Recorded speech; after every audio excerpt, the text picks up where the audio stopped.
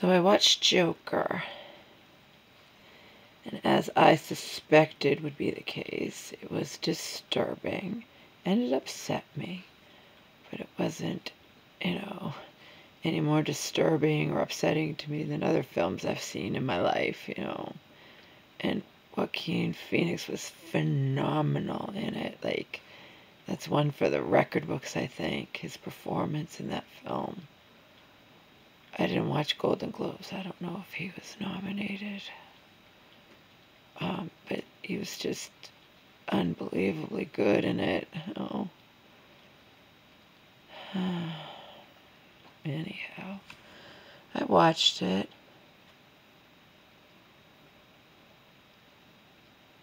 He was a mentally ill loner, treated like shit, and it ultimately led to his, you know, going insane. I mean, they even took away his therapy and his meds that he needed to survive. I mean, you know, at least he believed he needed them to survive.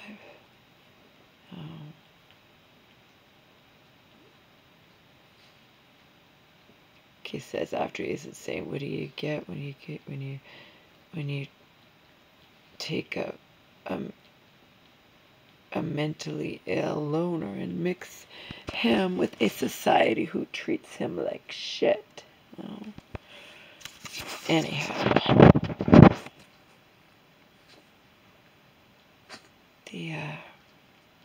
I'm going to bed really, really late again.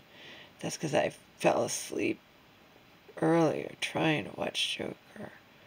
Oh, I kept trying and fell asleep. Selena was right about that fridge.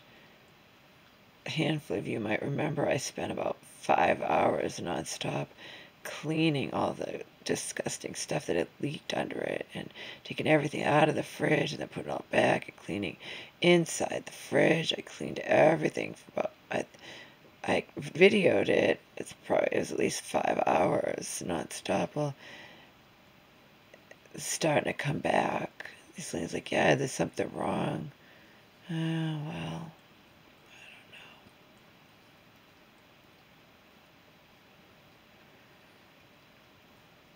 At least it looks like we're not headed for war with Iran. Their missile strikes on the military base didn't cause any casualties, anyone any harm.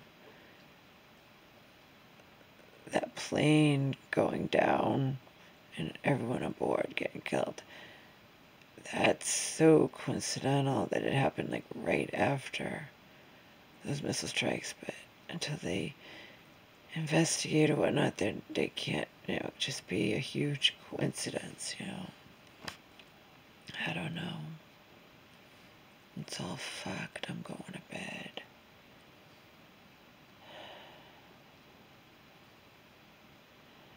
It's going to be bitter, bitter cold today, and then 60 degrees Saturday and into Sunday. Isn't that crazy shit?